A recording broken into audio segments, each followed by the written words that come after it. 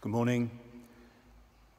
Welcome to St. William's, where I'm celebrating Mass this morning for the repose of the soul of one of the deacons of our diocese, Deacon Neil Bailey, who died of the COVID virus recently. Pray for the repose of his soul. We pray for his wife and daughter, and all in the community in Doncaster, where Neil lived and served, are mourning his death. May he rest in peace. Greater love has no one, Jesus tells us in the Gospel today, than to lay down their life for their friend. Jesus not only told us that, but Jesus put that into action most wonderfully and powerfully on the cross. When Jesus laid down his life for his friends.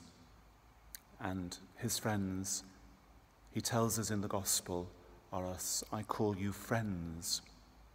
I call you friends because I have revealed to you who I am, because you believe. You believe that I am truly the Son of God. And you are sons and daughters of God, brothers and sisters of Jesus Christ, friends. Yesterday we joined in prayer, and that's a wonderful way we have of expressing our friendship for the Lord to whom we were praying. But it's a wonderful way we have of expressing our friendship for one another, because we did that united with each other throughout the world, all believers, and we were calling upon God to help to bring an end to the COVID virus. We pray for, of course, a vaccine.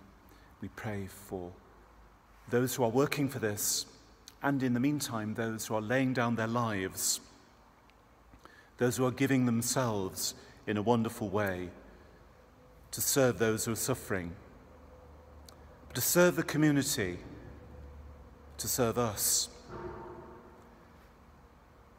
And let's ask God to help us, that we too, in whatever way God will enable us to, may lay down our lives, may give of ourselves out of love.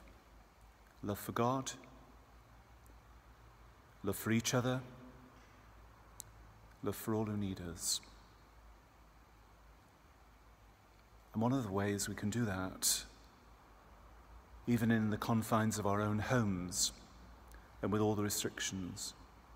One of the ways we can do this, of course, is through our prayers, through our remembering each other, bringing each other to God in our prayers, and the many people in the world who are suffering, and those who have no one to pray for them.